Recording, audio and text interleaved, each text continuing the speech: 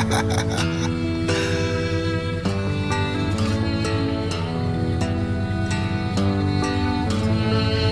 chains and wife beaters, soft-spoken loudspeakers. They called us bottom feeders, good for nothing drug dealers. 30 spokes, lean back, nugget, pinky ring. And teachers said we'd never come to be anything. So what's up? I'm Struggle Jennings, country artist, rapper, born and raised right here in Nashville. Here with my guy from Maple Motors. They're not only my favorite place to buy cars from, obviously, but they're also like family. I appreciate that. Yeah, man. I've been to a lot of places. I've bought a lot of cars in my life, and just the transparency y'all have and the honesty and the integrity that lot's been built on for decades. I really appreciate that. It keeps me coming back, keeps me sending people. I was in a bar in Hollywood a couple weeks ago for the Grammys, and I bumped into a guy that I'd met there just randomly 5 months ago. Yeah. And we're sitting there hanging out and, you know, just whatever, and shooting the shit, talking about old cars and stuff. Come to find out it's the bass player for Green Day. Oh, nice. Mike Dern. And so then next time I see him, he's like, man, dude, I can't stay off Maple Motors website. Oh, for real? He's like, I'm a junkie now, man. He said, thank you so much for showing me them. That's great. So, hopefully he'll come up to the lot too. Yeah, definitely. So. Well, he's bought a bunch of cars from us. How many to be exact? 6 or 7. 6 or 7? I feel like I might be missing one, but. My biggest question, how did you even find out about it? Well, I mean, I'm a Nashville native, so, yeah. You know, it's every time I've ever drove through Hendersonville since I was a kid, you look over and see all those beautiful classic cars, right? Probably seen me out there watching them as a kid. Yeah. I started there when I was 12. Wow. Yeah. Yeah, so, I mean, you really can't live in Nashville without, if you're a car lover, without knowing about Maple Motors. So I don't remember the first time that I actually found out about y'all, but it kind of feels like I've known about you forever. Yeah. Right? I was actually just cutting up with my wife because first time I met her, I was in a different relationship. She was a friend. She walks into my house and had a Maple Motors t-shirt on. Yeah. So that's the first time I met my best friend of 20 years, but my wife now, she was wearing a Maple Motors shirt. That's pretty cool, actually. I never knew that. Yeah. Well, tell me about some of your cars. I know. Yeah. So these are some of them out here. We've got the beautiful 67 Impala. I drove by, saw it there, and stopped and could not buy it. I mean, it's immaculate. I haven't done anything to this one. Hey, I don't know. This one looks pretty good under No, this one's beautiful. And this one I got this one from you guys. I have put about 25 in it. Yeah. Because he told me when I got it, he said the guy that had this did a lot of work, but he didn't finish it. Yeah. And so I just, you know, I hunted around, got all the trim pieces that I needed. It was a stick when I bought it, so I made it automatic because this is one I just wanted to cruise. Of course, they told me it'd be blasphemy if I took this Hurst out of there. I wouldn't have done that. I love this car. I'm not even a guy that normally drives sticks, but when I saw this and I was like, gosh, I'll make this automatic. Jeff was like, you don't want to make this one automatic. You'd rather buy it all right, cool. Done as an automatic. It's a cheaper car, too. I went through one clutch, that's it. And but now I drive it so smoothly, it's beautiful. I love it. And this is the 57 Bel Air that I got from y'all. Like I said, I put a little bit of money into it just because there were some things that I wanted. 57 was a super special car for me because it was one of my grandfather's favorite cars. And I think a lot of people know who your grandfather is. Oh, yeah. So I made this one. I put the Cobra Kai in the seats. I was wondering about that. The reason I did is because when this car's name is Daniel's son, which is, you know, of course, it wouldn't have been Cobra Kai, it would have been the Miyagi, yeah, you know, right, from Karate Kid. But I put the Cobra Kai because it matched the interior so well. I named it Daniel's son because when it had that shifter in when I pulled off that lot. Yeah. You know, like when Mr. Miyagi lets him borrow the car and he's driving. That's how I look pulling out of Maple Motors in this. That was great. So I named it Daniel's son. I put the Cobra Kai in the seats to match it, and I've got like my logo in the speaker. I put vintage air in it. This is the only one that I've put a Bluetooth, but I put that antique looking headset. This has got actual Bluetooth. The rest of them I've left the tape decks and stuff because I love the old school feel and I like being able to pop in the tape. But this one I want to blast that 50s music. Yeah. So nothing's played in this but 50s. And I know you love Monte Carlos. There's a big backstory to that. Yeah, so My wife wanted an 86 Monte Carlo SS. And I told Jeff, I said, my wife wants 86, it's her birth year. Her dad had one. She wants that cherry brandy wine or whatever color, that like dark cherry color. Yeah. And so I told Jeff I wanted an 86 Monte Carlo. He calls me and goes, I got one up here for you, Struggle, get up here. I go up there, I sit in it, I fall in love with it, I start it up, I smell it, and he goes, man, I messed up. And I'm like, what was wrong? He was like, it's an 84. And I was like, man, she has to have 86. He was like, well, I'll find you 86. I was like, all right, cool, well, I'm taking this one though. Now this is mine, I fell in love with it. So when I got in the car and I started it up and I smelt the motor and the seats, and I just got this like rush of nostalgia that brought me back to when I was a kid. So I drove this every day to the studio and named my album Monte Carlo. Yeah. After this, because that album was like a collection of the energy and the way that I felt driving this every day, and it was the inspiration behind it. The 67, me and my daughter just put out a song called Never Doubted You, and we're riding around town in that car. I haven't put the 57 in there yet, but I've got the song. I just haven't shot it yet. I mean, it's just, you know, like with these old cars, man, just looking at the attention to detail, the Chevrolet on the handle, you know, the SS in the seats. It's just so many little things that they don't do with cars anymore. Nope. You know? And they don't. And it's just like all the new cars are electronics. That's just pushing all that stuff. Yeah. And that's what's driving the price up. Yeah. So, and I bet you get tons of attention drive around in these. Listen, for sure. I had a guy in a brand new Porsche Carrera about a month ago stop me at the gas station to tell me how amazing this car was. That's awesome. He's in a Porsche. He's in a couple $100,000 car. Yeah. I mean, it was decked out, and he stopped to tell me. And like, I'm driving down the road in this one, people are honking, you know. Same with all of them, but this one just as much as the bright yellow. And you know, people keep saying, they say, "Oh, you love yellow cars." No, I would have never thought to buy a yellow car. Yeah. Ever. It's just I've came up there and they've stood out, and because I'd always envisioned a turquoise Bel Air, because that's like, turquoise is my color anywhere. I wear a lot of turquoise jewelry, and that was kind of the classic 57, you know. That's what I think of too. Red and white, the blue and white. Yeah.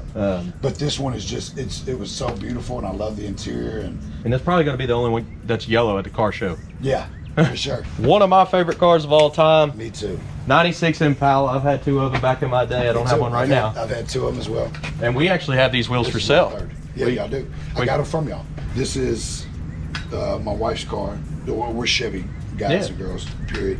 She's got a 69 Chevelle that's in the shop right now, but that's what she was telling me, man. Yeah, it's gonna be nice. We had talked about getting one of these forever, and I was up at the lot and asked Jeff, and he was like, man, I've got one in my personal that I just, you know, I don't know if I want to sell it though. And I ended up talking him out of it, and he told me everything that was wrong with it, took it right to the shop, put a whole new suspension in it, and fixed a few things in the motor, and she loves it. I mean, it's beautiful. Well, we get the opportunity to see nice cars like this, but I do know they keep going up in price, and yeah, it's harder and harder every year. Well, you know, that's one of the things. So like a lot of these cars I bought when I'd come off a tour. Yeah. And I'd have a little bit of extra money, and it's like, do you put it in the bank? Do you invest in, you know what? I don't know, a lot of my friends invest in like watches and stuff, but it's like, I love cars. Yep.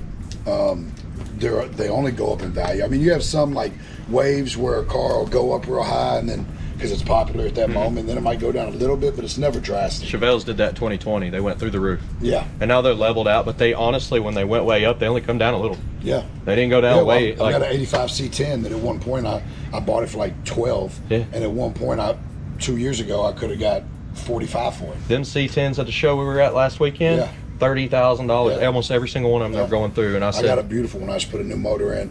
I gave it to my son, and he blew the motor up just young, not knowing how to take care of it. So I put a new motor in it, and it'll be parked out here. Hey, didn't you pop some motors when you were a kid? Oh, yeah. I only popped one. I only popped one, but after that I learned.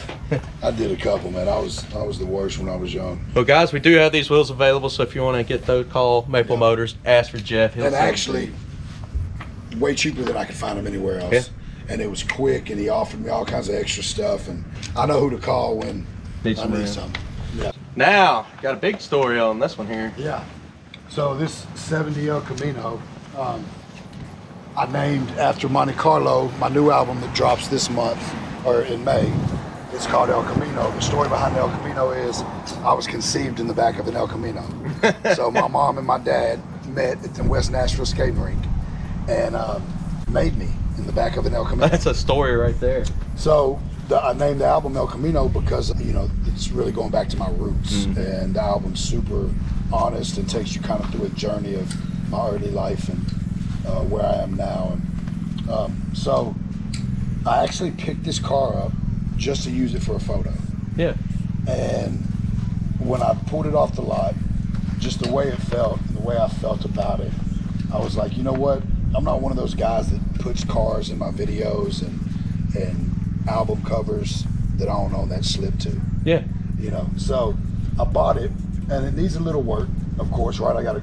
Jeff gave me a great price because it needs some work, which I just put a new carburetor and breather and stuff on it, just because I decided to give this car away.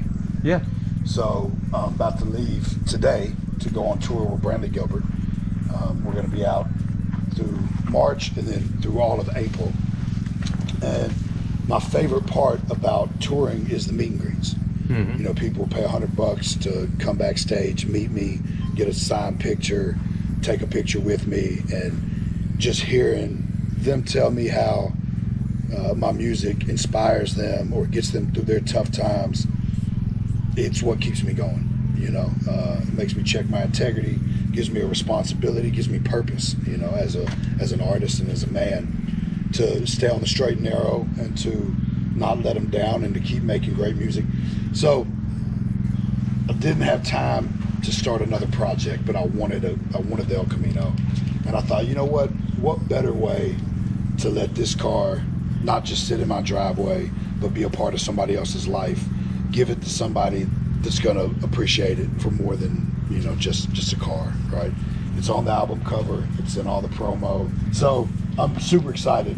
All they gotta do is buy a meet and greet. Yeah. And it's $100 and they get entered, and then we literally just randomly pick one person out of the, and it's probably only gonna be like 300 or 400 people that buy them. So I'm not making any money off of it after I pay, you know, the company's fees and band fees and stuff for the meet and greets. I'll break even on it, and somebody will get a great car. So that's great. I'm really excited about it. It's a way for me to be able to give back to my fans and a way to spread my love for cars. And, you know, of course, they'll get this 70 El Camino with that Maple Motors tag on the front of it, right? Oh, yeah. So hopefully they'll call you and get another one. I think it'll be great for somebody. Hopefully whoever gets it puts a little TLC into it and, you know, can fix it up a little bit or just enjoy it as is. That's the thing about a lot of these old school cars. Like, you can paint them and make them perfect and like brand new, but even if you don't, it's a piece of history. You know, I could own a Lamborghini or Rolls Royce. It's not the same at all. It's not the same, and it's like the way that I feel centered and grounded driving these cars, right? Because it's like, you know, a lot of times in life and with success and just our journeys, you know, there's a lot of things that can happen that can get you ungrounded or knock you off center. But getting back in a piece of your childhood or getting back into an old car that just has that feeling, it'll bring you back to reality and to life and the simpler things. Now you see why I like my job so much. I Oh, drive yeah. every single one. Yeah. Even the ones that I don't want to drive, I'm driving them. They non-stop attention for one. Doesn't stop. It doesn't matter if it's a $5,000 car or a $50,000 car. They're getting the same amount of attention. People pull over on the side of the road just to talk and want to talk cars. The car community is huge, and all of us have the same thing in common. We like cars. Yep. And then that other one over there is we won't show you too much of it because he just got hit by a deer the other day. Oh no! Yeah. That's what they had. I just seen that. But a 2002 Blazer, my son had blown up the 85, and he was like, I want a car. And I'm like, well, I'm not giving you a car because I need you to pick up your brothers and sisters. I need you to go get groceries and stuff. Yeah. And I was just driving by, and I was like, oh man, that two-door Blazer, 02, so cool. I remember, you know, when they came out, and so he didn't even really understand how cool it is, but now so many people stop him and talk about it and tell them that they love it. So he's in high school. That was a thing. One of my buddies had. He put two kicker L7s in the back. Yeah. That thing ridiculous, just so ridiculous. Couldn't breathe in the back seat. Yeah. I was like, wow, it's loud, man. Yeah. So this is a little bit of my Maple Motors collection. I bet your neighbors trip out. They probably love I think the neighbors think I sell drugs. Might. For sure. I mean, you see, we got normally those are all in the driveway too. The his and her Suburban and my brand new Silverado that normally has those big turquoise wheels on it. Speaking of taking care of people, you was doing all these places that you're rehabs. building. Yeah. Rehabs that you're building. Yeah. So we're in the process right now. We're opening our first one, hopefully in about a month, in Pineville, Kentucky. And the goal is to open 25 rehabs in the next 24 months. You know, I lost the mother of my kids to a drug overdose. My wife lost the father to her kids to a drug overdose, and Junior Dial and all of them, you know, that whole family. And so many friends. I think everybody here has to know somebody in your life that's ruined themselves over pills and drugs. For sure, for sure. And this fentanyl epidemic is crazy. And so, you know, it's been a goal of mine to give back, and I partnered with some guys that buy old hospitals that are dying in these small towns and bring in good doctors, renovate them, you know, bringing back to the town medical care. And so they were like, hey, we've got room in these hospitals to do rehabs. And I was like, let's go. So we're doing a detox, a 28-day program, and an aftercare program. It's called Sound Sobriety. We're implementing songwriting in as a way to get all their feelings out and teach them how to write it in form of a song. Then we've got artists and big songwriters coming in to write with them or to talk to them. You put a lot of thought into this. Oh yeah, and then when they leave, they'll all leave with, you know, a BMI number where they'll be a registered songwriter. We'll do all the paperwork, make them a registered. So they got a little bit of hope as well. They get to, you know, for me, creating music is like a big avenue for my, you know, all my crazy, right? Like all the stuff that I've been through, and you know, all the issues that I have, or anger or resentment, or, you know, you get it out on paper, you put it out in song, and it's therapy for me. So I want to give that to some of them, and hopefully they find the love as well. But if not, we're still, you know, we're still giving them all the tools that they need, and leading by example, showing them that, like, hey, I've been here. You know, I did a lot of time in prison. I came home, turned my life around, got custody of all my kids, you know, built a home and a life for them, and, you know, with drug-free, you know, 15, 16 years sober. So, yeah, just giving that back to them and trying to change some lives and, you know, spread it across the country. So, well, I do appreciate all your time. We're going to get out of your hair today. You're getting ready to go on tour and stuff. I want you to relax before you leave. Thanks again for your time, man. For sure. And thank y'all. See you guys. Maple Motors. Go to Maple Motors. I'm telling you, they're the best. They're the most honest, most transparent. It's a big family up there. Old Jim's still up there counting the money. Yeah, Pops with his gold chains. Yeah, real deal, man. It's not only is their collection a piece of American history, but they are too, and that spirit, you know, of just good old boys. Family. I love it, family, man. Thank y'all. Okay, guys, hope you enjoyed the video. For more information on purchasing tickets to Struggle Jennings show, go to strugglejennings.com, and also check out maplemotors.com for all your classic car needs. Thanks again for watching. I'll see you in the next one. Monte Carlo.